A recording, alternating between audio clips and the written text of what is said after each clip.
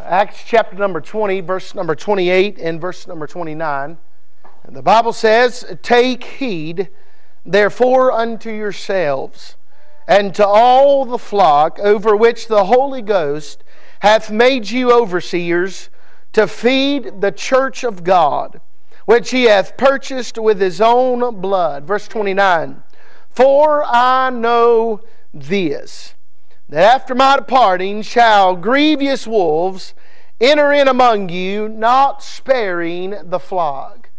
I am very interested tonight in verse number 29, where he talks about that after my departing shall grievous wolves enter in among you.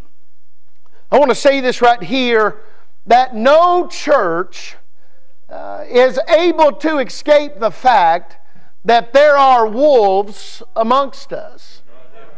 They are everywhere. Everywhere I've been, everywhere, I'm sure it is up here like it is down there. Everybody that goes to church isn't a good person. I want to preach just a simple thought tonight on how to whip the wolves. How to whip the wolves. You'll find in verse number 18, Paul is telling the Ephesian elders in the Ephesian church, he says at the latter end of verse number 18, "After what manner I have been with you all at all seasons." He said, "I've been with y'all in the wintertime. I've been with y'all in the springtime. I've been with you in the summertime. I've even been with you in the fall time." What Paul is telling me there is he has seen the church go up and down. Church has seasons. I wish every season was hunky-dory. Everything was fine. But the truth of the matter is, Pastor Foster, is that's not the case. The church is almost like a roller coaster. You have good seasons and you got kind of not bad seasons. I just say out of seasons. No season in church is a bad season. Every season, I ain't got time to preach it, but every season teaches you things about the church. And we find here he gets down to verse number 24 and he tells us about the path. Look at verse number 24. Paul said this, "But none of these things move me." Boy, I like these words. "Neither count I my life dear unto myself, so that I might finish my course with joy, and the ministry which I have received of the Lord Jesus Christ, to testify the gospel of the grace of God." Can I say this path? There is a conclusion to this path. Found in verse number 24. "So that I might finish." Finish. Can I say this? There's a lot of people not finishing in their course for God. We are living in the days when the devil has made it so easy to quit and give up on God. I'm astounded tonight at the number here. I'm absolutely blown away. Here in the past, man, probably 7-8 months of our ministry, boy, I went to church on Sunday nights. Brother Peter, and there maybe at the most I've seen on a Sunday night service where we've been preaching at is maybe 25 people. You know why? People stop finishing. What used to matter don't matter anymore. What used to be important, what used to be first, is not important anymore. I know several folks in here who drive hours plus just to come to the house of God. Can I say this? Ladies and gentlemen, it's not time to quit on this race of God. It is time for us to finish. 2 Timothy 4 verse number 7. "I fought a good fight. I have finished my course. I have kept the faith." John 17 verse number 4. "I have glorified thee on earth. I have finished the work which thou gavest me to do." One man said this, "It is not the first but the last step in the race. It is the last shot in the basket. It is the last volley in tennis. It is the last swing of bat that makes the lasting difference. For that is where the game is won, and that is why you must always finish strong." One man said this also, "Resistance is the greatest just before the finish line." And I say, ladies and gentlemen, it's not time to quit. The conclusion to this path, the cheer of this path, look there at verse number 24. "So that I might finish my course," here's a word that upsets us, "with joy." Man, I'm telling you, I preach to some most depressed people, man, in the churches we've been in. It's almost like walking into a morgue. Nobody's happy no more. We all be honest, we all got, listen, not everybody, not just one person's groceries went up. Everybody's groceries went up. Amen. Paychecks didn't, but groceries did. Say amen right there. You're not the only one that the power bills went up. And guess what? We're all in this thing together. You're not the only one pumping gas in your car that went up. Man, it used to, you could go to the gas station and, brother, Christian people say, how you doing today? How you doing? Man, you say that, people nowadays, their face just freezes. You know why? There's no more joy. The Christian people, ladies and gentlemen, I don't know why we've come to this point in our life where we are so defeated and so overwhelmed and so worried about what's going on. Can I say this? If the Bible is true, He's the same yesterday, today, and forevermore. My joy isn't dependent on if gas goes up or gas goes down. My joy isn't dependent on if Aldi's going to be higher this week or next week. If Walmart's going to go up on the sugar-free ice cream. Say amen right there. My joy isn't dependent on that, because those things of the world change. Those bills change. Everything around me changes. But my joy is anchored in another world. Things may change. And the government's going to change here soon. But guess what's not going to change? The Word of God. And my joy isn't in things. My joy is in the Son of God. So many people have their joy in things. And when things let them down, boy, it's rough. Dad used to say when he was pastoring, when Clemson played South Carolina, it was the most miserable Sunday he had preaching. Because half the church was Gamecocks. God help them all. Say amen right there. Half of them was Clemson. But whatever team won, there's going to be half the church that comes in, man, why even come? Somebody help me right there. You know the service is going to be terrible, especially if Clemson loses. Man, you can forget it. You know what people lets me know? Their joy is not based in the Lord. There was a man, I don't know if you remember him, Brother Shorty Childs. Boy, he sat over here on the left side of Immanuel Baptist Church. And boy, I remember that man, Brother Adrian, just like it was yesterday. He got up in Dad's pulpit one time, and boy, Shorty come down with, I believe it was throat cancer, and from there it just spread all over.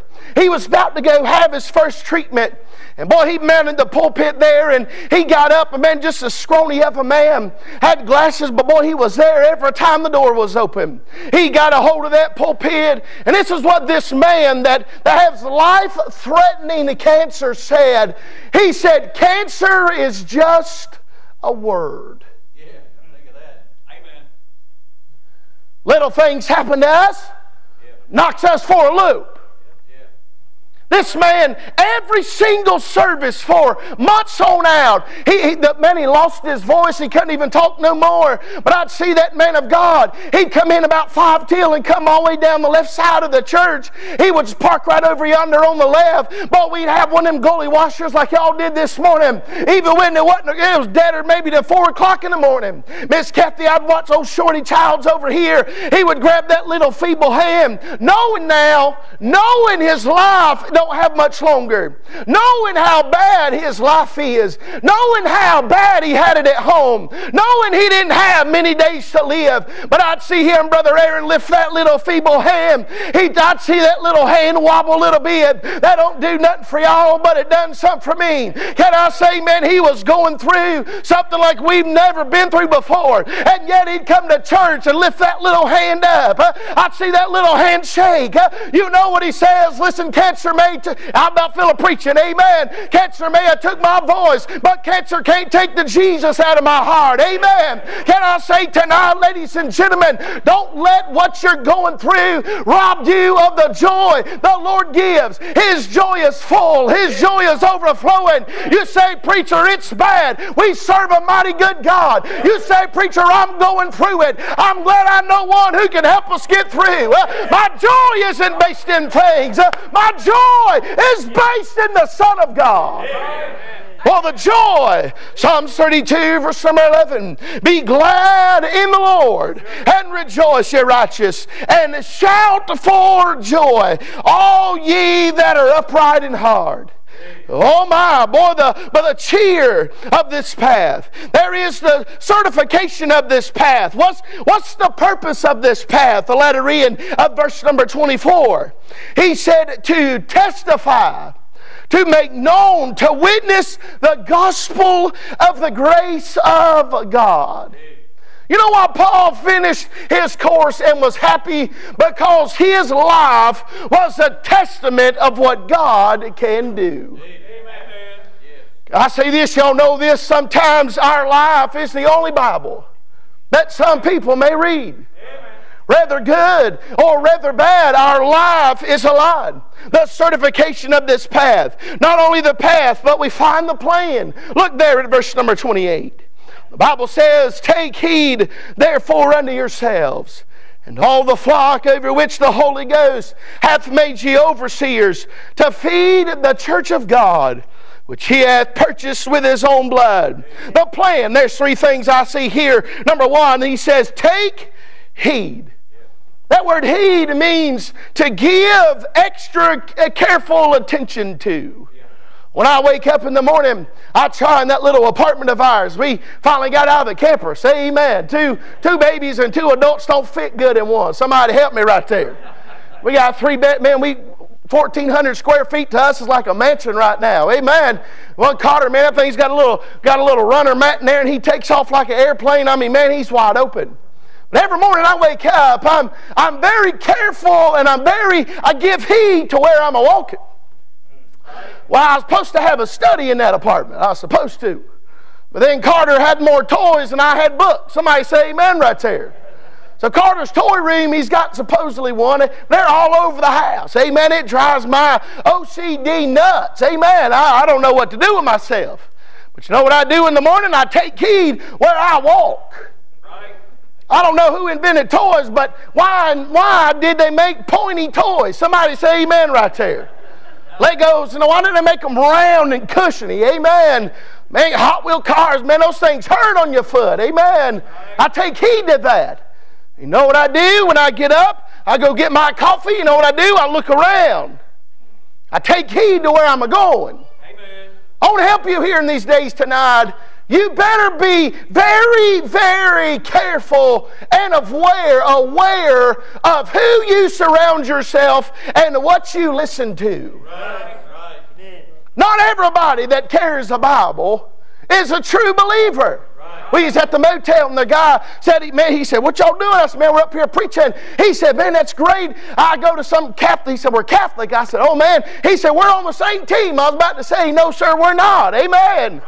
Amen. We on 2 different paths, bub. Amen. You're wrong and I'm right. Say amen right there. He said, I'm studying for ministerial stuff and I'm studying to be a deacon. I said, bless your heart. Boy, he got a lot to learn. Amen. Trying to study to be a deacon, praise God. He got a lot to learn. Man, I said, man, you on the same path. But can I say, all because he was there and he started talking to us, he said, man, we're in the same thing. I said, no, sir. I said, man, I'm a preacher. You say, preacher, don't matter who I listen to. Preacher, don't matter what podcast I listen to. I say this right here. It just takes one word for the devil to implant in your mind to go against this word. And then your life can be total opposite. There's people tonight that don't go to church anymore, to a Bible-believing church anymore, because man's word twisted God's word, and they believe man's word instead of God's word. I'm very careful. I like listening to people. I like reading after people, but I'm very careful when somebody gives me a book. I had a man donate me a whole commentary section on Oliver B. Green. You know what I got? I ain't got to worry about looking into that. You know why? Because I know who it is. There was a guy gave me the book the other day. Well, I started looking at it, started reading about the author, and this guy is an atheist writing about Christianity. That's like me trying to tell you how to raise babies and I don't have any. Amen. You got to take heed. You say, preacher, why is this so important? Matthew Henry said, you may have many eyes on you, some to take example by you, others to pick quarrels with you, and therefore you ought to take heed to yourselves. Amen. Be very careful. He said take heed. Then he also said this at the middle verse of that, over which the Holy Ghost hath made you overseers. Not only to take heed, but he said to oversee. You know what your pastor is? He is the overseer here. Immanuel Baptist Church. Notice it says here that he didn't put himself into this thing. A man would be crazy. Hear me, y'all. A man would be out of his mind if he said, I want to be a pastor. What a blessing that would be. Crazy. Somebody say amen right there. I'm telling you, I'm praying about something, and I really, my flesh, I'm like, flesh, what are you doing, man? He would be crazy to say, this is what I want to be when I grow up. Say amen right there. I lived in one, and I've learned a whole lot more than I probably should have ever learned. Amen. But you know what? You would be crazy to say, Phil, I want to be a pastor. What a great thing. It is a great thing. But can I say this? He didn't call himself into it. Say, preacher, what you talking about? Look at verse 28. Over which I like this, capital H and capital G, over which the Holy Ghost. You know why he's pastoring a church and why God is blessing like he is because he didn't put himself into it. God put him into it. Amen. If God puts you into something, it's going to be different than putting your own self in. Right. He said to heed, to oversee. Can I say, ladies and gentlemen, it's not a have-to calling. Right. It's not a have to preach, it's a get to preach. Right. What a blessing to take heed to oversee. Then notice what he said, the latter end of verse number 28. Over which the Holy Ghost hath made you overseers to feed the church of God. One thing I've learned very, very briefly there under my dad is the fact wolves don't like this right here. Amen. Right. People say, oh, preacher, I didn't like that. You know what you're telling me? You're a wolf. Right. You know what I've learned about sheep? Sheep like it from Genesis chapter 1. Yeah. Preacher can turn over there preaching Genesis and they're all about it. Preacher can get over there and turn in Titus and Philemon and Hebrews and James. Amen, preacher, that's good. Yeah. But wolves will say, I don't like that. Oh my. Yeah. I was preaching the other day at a little church, and honest before God, this lady, I've never seen this before in my life. She stuck her fingers in her ears while I was preaching. Hello. I ain't gonna lie, I got a little fleshly. Say amen right there. Say, preacher, what'd you do? I cranked her up a notch. Somebody say amen. Amen. Turn her volume up a little bit. Amen. Tell sound man, jack her up a little bit. Amen. Preacher, she was sitting there and she did this business. I got to thinking, what if she goes home and watches that TV on mute? What if she watches the radio on mute? And that word through the grapevine said she don't like my style of preaching. You know why she don't like it? Because I preach truth. Right. Amen. Right. You know what I've learned? Preaching truth is never popular. Right. You know, wolves don't like truth. Right. Wolves don't like when you hit on their pack and what they're about to scheme together. Wolves don't like that. Right. Amen. Listen, y'all, you hear me now. I know this church is a good church. I'm talking about I'm a member of this church. Say amen. It's the best church. Amen right there. Somebody say amen. I believe it's the best one. But I want you to hear me now. You've got to be careful. Not to get so focused on how good it is and how wonderful it is that you forget the fact there are wolves out here ready to come in and devour the church. Oh my. There's the predator, verse 29. Paul said this, the certainty of this predator. He said, for I know this. Can I say this? Paul has had an occasion or two with a wolf. Your preacher's been in this thing a while. I've ran into some wolves. One thing about wolves, when you first start hanging out with a wolf, they're like a little puppy. They got to have all of the attention. Listen, I'm just going to preach y'all what's in my heart. I probably ain't going to be here too much longer, but I'm just going to give it to you, okay? Just hang with me. Hang with me. Wolf has to have all the attention. Yeah. Wolves like to be petted. Yep. Amen. Amen. Right. Yep. Wolves don't like truth. Right. Amen. Well, I just can't believe that preacher would preach on that. Ooh, say amen. I can't believe Deacon. Ooh. You know, every time that you rebuttal and you go against not what Brother Foster, but the Word of God, you know what you're doing? You're howling. Yep. Amen. Oh my, help me, Lord. The certainty, he said, I know this. Look at verse number 29. That after my departing shall grievous wolves enter in among you. Notice this last phrase now. Not sparing the flock. The certainty of this predator, but there is the catastrophe of this predator. Right. This wolf's job is to destroy a flock. Yeah. Amen. He don't care how small they are. He don't care how big they are. He don't care if your pastor, your shepherd has been here for 25 or 50 years. It don't matter to a wolf. Only, you hear me now, the only thing a wolf is looking for is small opportunity. Yeah. Amen. Yeah. I'm just preaching you my heart now. Man, I'm telling you, the wolf just needs a small opportunity. Yeah. They say that a wolf can run up to 40 miles an hour. Wow. That's pretty quick. I was teasing them boys the other day. Was it Daniel? I believe you said you ran 21. Amen. Wolf can double that. How about that? 40 miles an hour. They say it is essential requirement for the survival of wolf groups is to have a large territory that they can, this is a big key word, dominate. Yes. Yes. Wolves can adapt, I've seen this, to many ecosystems. Wolves have a sociable behavior.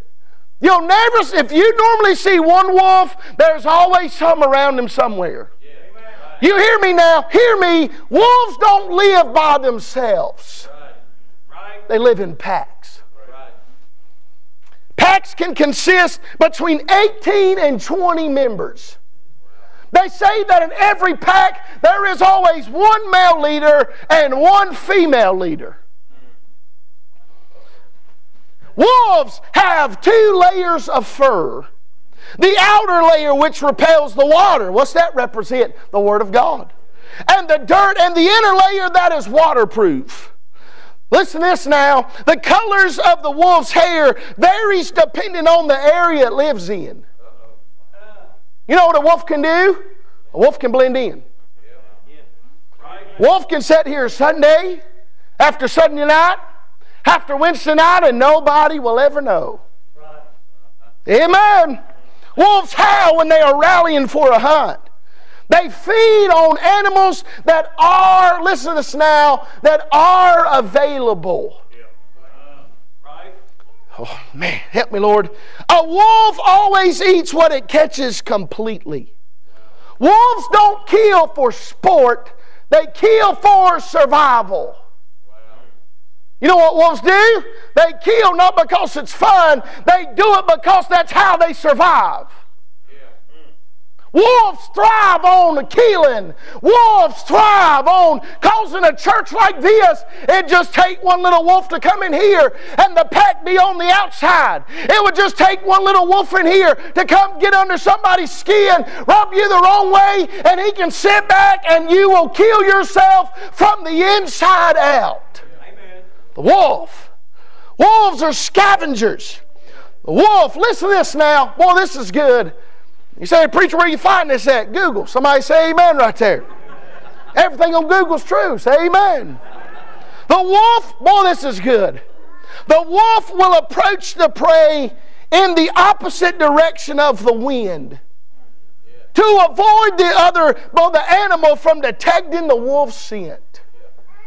You know what wolves don't like? They don't like the water because their skin repels it. But you know, we don't like services like we had here this morning. You know why? Because it points them out. Yeah. Good. Wolves, boy, the wind begin to blow. No, wolf just sit there. Yeah. Amen. You know why they don't like it? Because it's giving them away. Yeah. You know why a wolf tries to distract and to disrupt like the wind was blowing this morning? You know why? Because it's going to point them out. The wind. They don't like the water, and they don't like the wind. Right. Well, listen to this now. The main reasons wolves eat sheep is their lack of natural defense instincts. Right. Can I say this, ladies and gentlemen? When a wolf comes to find sheep, when a wolf, they say, if he can just get one sheep alone, if he can just get one sheep of a flock, if he can just find one sheep, I'm going to say that again, if he can just find one sheep that is all by itself, that's not eating in the pasture, Right. that's not eating the green grass, if he can get one little sheep of a flock all by himself, they say that wolf can strike. He don't have to bite. He don't have to, come at that little sheep. All he has to do is look in that sheep's eyes. That wolf looks in that sheep's eyes, and that sheep gets instantaneously filled with fear. Yeah.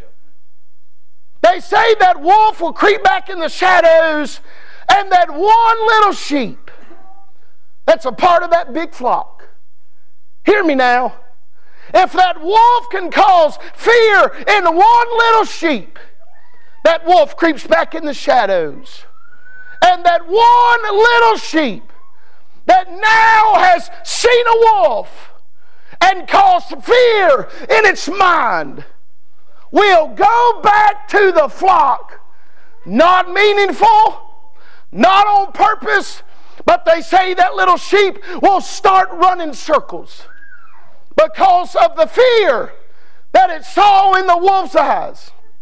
The little sheep don't have no bite marks. The little sheep don't have no claw marks. He's just saw something. I feel a little preach right here. He saw something that caused fear in his eyes.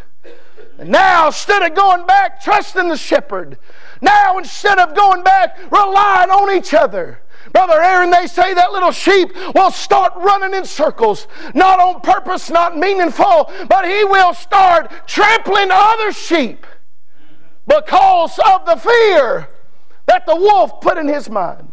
Wow. You know what I've seen? The wolf don't have to come in here and sit among us.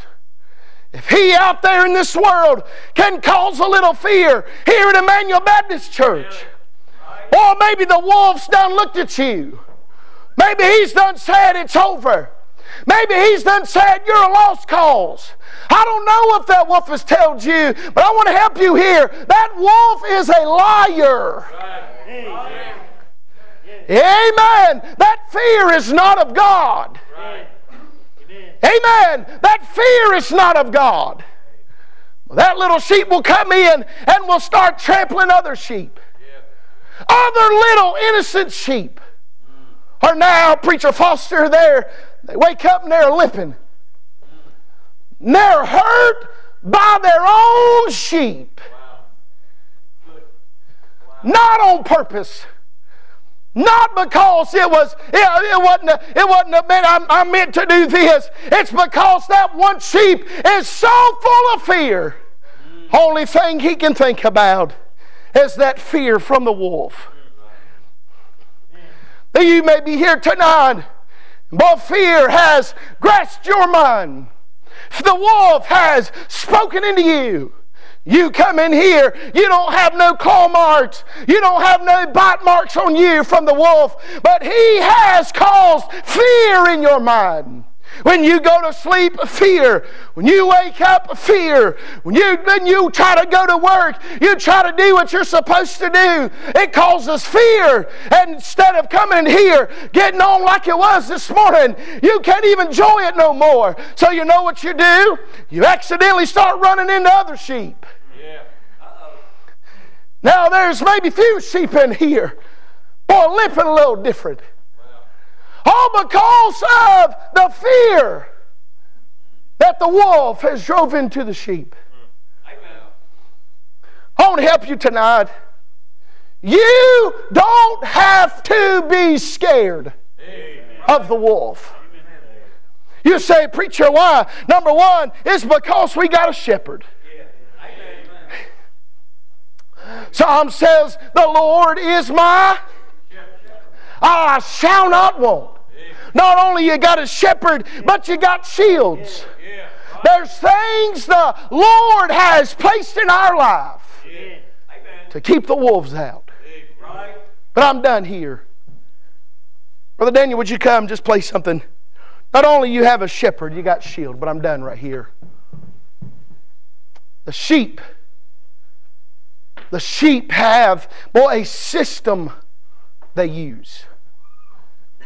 The sheep have a natural instinct that is given to them by God.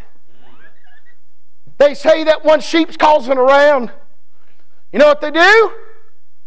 Oh, I don't know how they taught my little boy says, bah, amen. I guess that's right, amen. I don't know, no different, amen. Bah, amen. He has that little sheep at home, and I look at that thing all the time. He's starting to make all them sounds. What he does, those sheep have a natural instinct built into them. There's fear in the flock. So the best thing, Brother Bob, Brother Josh, Brother Christian, those sheep do is they take all the little ones. They take all the little sheep and they put them in a tight-knit group. Then they say those adult sheep, they face their behinds to that little group of kids. All of them sheep say they get in a big old circle. And Brother Christian, what they do, they start backing up. They start backing up. I ain't too smart, but the more closer you do this, what? The tighter it becomes. They start compressing. Hind end to hind end. The sheep keep backing up. Till there's no more move to back up. You know what the sheep say to the wolf that caused fear? You may have got one, but you're not getting no more. The best defense for a wolf a sheep can do, listen to me now, is to rely on another sheep. I want to say this tonight. You don't realize this until you go through something. But we need each other.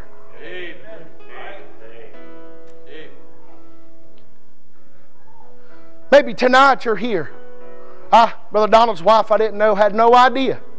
Had no idea you was battling that. I seen you walk in. She's talking about having a mohawk. Amen. They could look good on her. Say amen.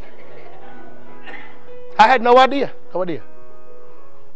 But you know what she needs? She needs some sheep. Amen. You know what your pastor and his family needs? Sheep. When I've seen funerals after funerals, you know what I watch? Churches get together, do meals. And I watch people that don't go to church. And I sit back and I watch them. Brother Josh, they show up at church and they eat the same food everybody else does, but they just act a little standoffish. You know what I've come to find out? They don't know how good the flock is. You never know how good yours is until you desperately need it. I want to challenge you tonight. The best defense for fear. The best defense for the devil coming into Immanuel Baptist Church, I'll tell you what the answer is each other. Amen. Say, oh, preacher, I don't like them. Preacher, I don't like them. Can I say this? We're all sheep. Right. Amen. I don't know, tonight maybe you're here and you're overwhelmed. You've got fear. There's other sheep that's been here. They know exactly what you feel. They know how overwhelmed you are. I feel the Holy Ghost. They know how bad you're burdened down. You say, preacher, why do I keep coming to church? Because we need each other. So, oh, preacher, everything's good now. Just give it a few days. I want to help you tonight. If you need something tonight, the best thing you can do is get in this altar and have the sheep gather around you. Say, hey, I'm there for you. I know how you feel. We need each other. Our kids are relying on us, Mom and Dad, to get over our differences, to get over how somebody hurt us, and love each other, and be there for each other. So, oh, preacher, times will change in the next few weeks. It may change. It may not go the way we want to. But we are still just sheep. And no matter the outcome, we're going to be here for each other. We're standing, preacher, you come. If you enjoyed today's message, head on over to ibcflorence.com and click on sermons. And don't forget to check out our other links in the notes section of today's broadcast. As always, thanks for listening.